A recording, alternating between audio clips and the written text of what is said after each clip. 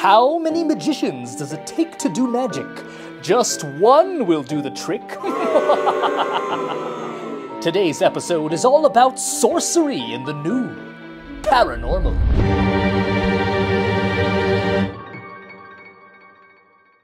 My guest today is a magician, no, a wizard, whose superstardom began on America's Got Talent. His sorcery evolved, and he eventually obtained the honor of this claim to fame. He made Adele disappear. Ooh! Please welcome Rob Lake. Rob! Let's begin with a lightning round. Favorite movies? Hugo, the Martin Scorsese kind of love letter magic and the movies. The original animated Beauty and the Beast by Disney, and I also really love E.T. What was your major in college? I had 2 years at college before I up and left to do magic full time, and I was there studying health and exercise science. Favorite Halloween costume? I have the coolest mom, and she made me the best costumes growing up. Probably the best one I ever had. I was the Scarecrow one year and had the coolest homemade mom costume that was legendary. Where did you go on vacation last? So I've not had a vacation or a day off in over a year. Over a year? Honestly, I haven't had a real vacation since before the pandemic. I did, squeeze some time away to see, for an afternoon to see a Broadway show when I was working in New York. And I did escape for half a day at Disneyland in the last few months. But that's kind of the most vacation I've had lately. Well, as long as you have time for a bath, so you can clean up your act. What is one thing you regret spending money on? Growing up in magic, I would read magic magazines and catalogs and read descriptions or tricks and save up my allowance or shows from birthday parties. I would buy a lot of rubbish again and again. And I always wish I wouldn't buy these things. I kind of got deceived by these descriptions. It was before the internet, so you couldn't really see a video of these tricks. And I also, when I was kind of turning pro, I spent a lot of money buying professional props from a professional magic builder in Las Vegas, and I saved all my money and then some. And I got a disaster piles of junk that just didn't work. So but even that, I don't regret that because I was able to learn how to have my own illusions designed and built for my specifications. So even from these bad, miserable, and devastating processes at the time, I was able to turn them into a learning experience for me. Very inspiring words, Rob. By the way, did you hear about the magician who did magic with chocolate? He had loads of Twix up his sleeve. Now, you made Adele disappear. How in the world did that come about? So about a year ago, I got a call from the people who were working on Adele's Las Vegas show, the new version after they canceled.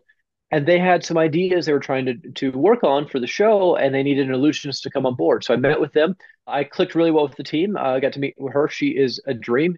And I was just part of the show. It was about 8 or 9 months I was working on the show, but I couldn't tell anyone what I was working on. I had to fly to meetings in London and LA and Vegas all the time, but I couldn't tell a soul what I was working on. It was a really cool project. And then when the show opened, I was able to tell the world. And it's an amazing illusion that I worked on, and it goes viral every single weekend. Is Adele good at magic? Obviously, she disappears every show she's doing, so I think she's got to be great at magic, and it astounds the fans every single weekend. Fair, fair. Last week, I saw a magician walk down the street. He turned into a supermarket.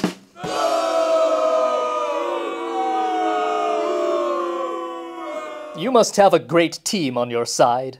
Yeah, I have an amazing team. Some of them have been with me for years. Some of my dancers have been with me for, I think, 8 or 9 years now, and some of my crew's been with me for a decade or more. During the pandemic, when the whole world stopped, we did lose quite a few people. It was just a time for them to transition on to other jobs, other fields, because the entertainment industry just shut down. So I've got some really great new people too, but I have a really strong core team that really helps make the magic happen. And I always say, kind of joking, but not really, that they do all the work and I get to take the credit. Ah, yes. A good magician's assistant is hard to find. They're highly sought after.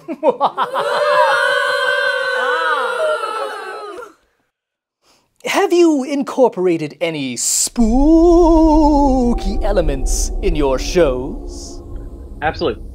So around the turn of the century, when it was kind of known as the golden era of magic, where we have Houdini, we have Keller, we have Thurston and Carter the Great and Alexander and, then Harry Blackstone, A highlight of all of these magic shows was a spirit segment of the show. Do ghosts come back? Can we communicate with the dead? Because culturally around that time was a massive ghost and spiritual movement.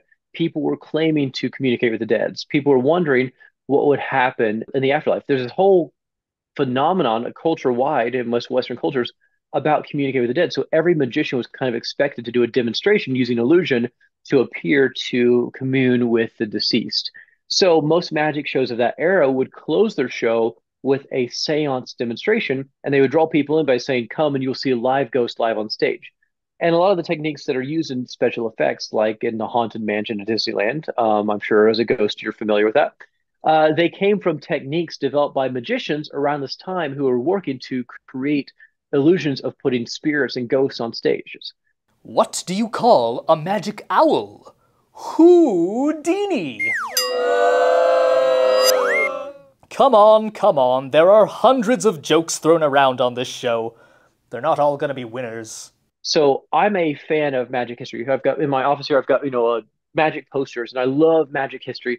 So I'm actually debuting, hopefully this year, a throwback to what a seance routine would have looked like around the vaudeville era of the show, which is pretty exciting, cool. We're doing it a little bit differently. We're doing it in a very theatrical way, trying to claim there's a ghost or a spirit on stage because obviously the real ghosts have to be respected and like Lonesome here. But it's a demonstration of what that segment in a show would have looked like in the vaudeville era. So I'm really excited to have that ghosty and spiritual kind of haunted part of the show coming into play very soon.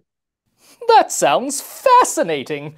You're such a wealth of knowledge, Rob, and you must have done a ton of research. So I love history. I love to learn. I love to read. I love to improve my show. And I'm not in any rush. There's no hard deadline for me. I want to put in my show right now, but I want to take the time to do it right. One of my illusions took me over 11 years to get into the show, and it was 11 years of active trial and error nonstop.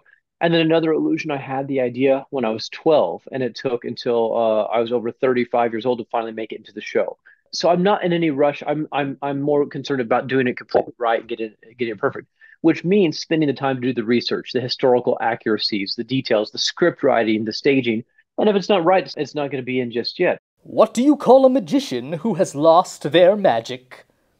Ian, behold.